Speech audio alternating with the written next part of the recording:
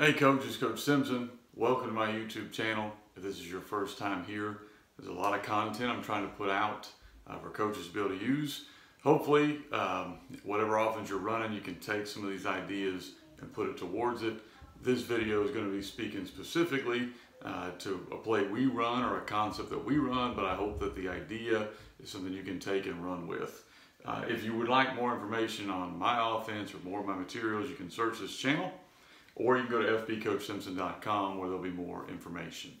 We're going to talk today about if-then football, which I think is a huge reason that I migrated towards a lot of wing tee based offense and a lot of RPO based offense, is it cleans up the play calling and it cleans up your quarterback's eyes, and it helps you a lot to keep your football simple.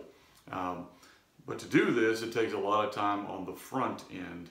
And so I'm going to kind of go through how this if-then thought process works. We're going to use buck sweep as our concept and then talk about setting up other things off of that run play. Okay, so buck sweep for us is like everybody else runs it. We're going to block down on the play side, pull kick, and we're going to hand the ball off to our back. He's going to get flat and get vertical. If you want more of the buck sweep, search this channel or go over here. I've got courses available on that. Today I want to talk about all the adjustments you make off of that, because as you're calling this play, it doesn't always work. That's how football goes. So you have to know what to go to next.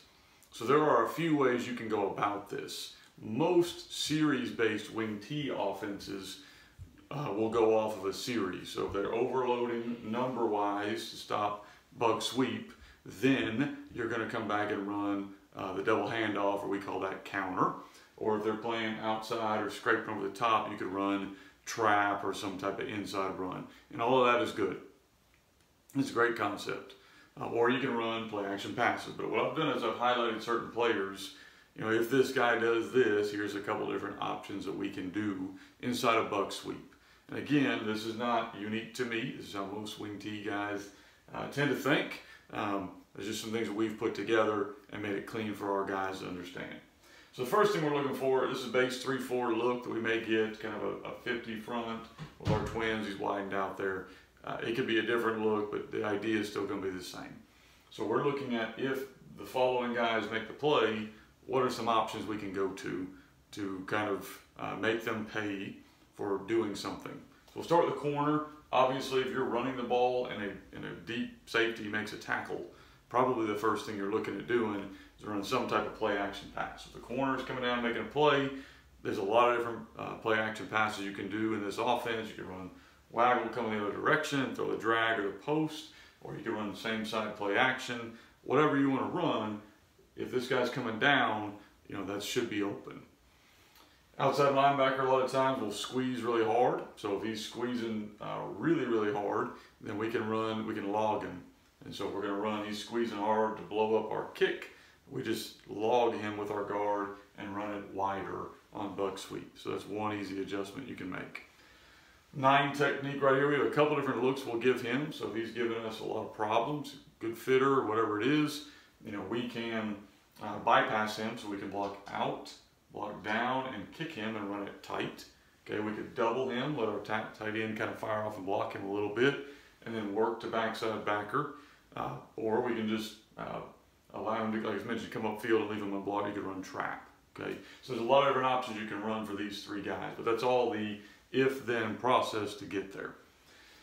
Backside, let's look at a slanting nose. He's coming through A-gap and he's giving us problems. A lot of times we will tell our tackle, if that's the case, we're going to block all the way down, maybe condense our splits, block all the way down and give him some help. Okay, so that's one adjustment you can make off of that. Some teams are even running midline, where they're leaving the nose unblocked, sending the center on to backside linebacker and reading the nose. So there's a couple different options you can do there, again, with the if-then football. 4-eye is squeezing or he's playing outside. We're going to have different RPO calls in our offense where we can read him. You're starting to see this now with teams that don't even run buck sweep. They're just releasing outside and reading an interior D lineman. So this is becoming common. You have to have it built into your offense to have it. But that's the if-then inside of the same play. Then you can do an if-then process with formations. So if you want to run buck sweep and they're giving you this, and and we're having a hard time because these guys are making tackle. We don't want to throw play action pass. Well, what are some things we can do?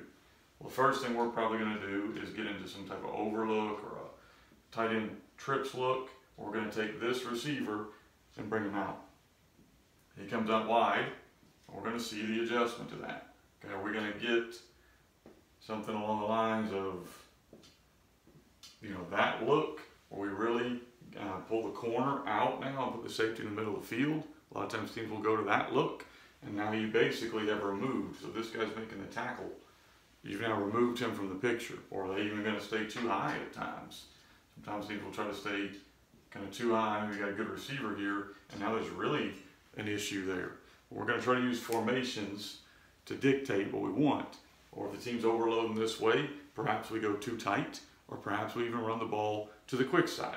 So there's a lot of different things you can do with formations, as well as the if-then on the players. I think sometimes that's overlooked. A lot of really good offensive coordinators that I've been able to watch, playing on Saturdays and Sundays and even Friday nights, these guys are great at running the same base concepts, but manipulating the defense with overlooks or trips looks or tight end or no tight end, getting the look they want to run the play that they want. That's very much in my mindset still in the if-then. If I want to run this play, then what's the best way to create the matchup, the angles, create the blocking scheme the way I want it to go. Still very much an if-then mindset. Hope you get something from this, guys. I've got a whole if-then course on my website, FB Coach Simpson, like 60 minutes. It goes a lot more in depth if you're interested in it. If you haven't already done so, I appreciate if you subscribe to this channel or like this video. I'm trying to grow this channel as I put out more information for coaches for free. Appreciate your time.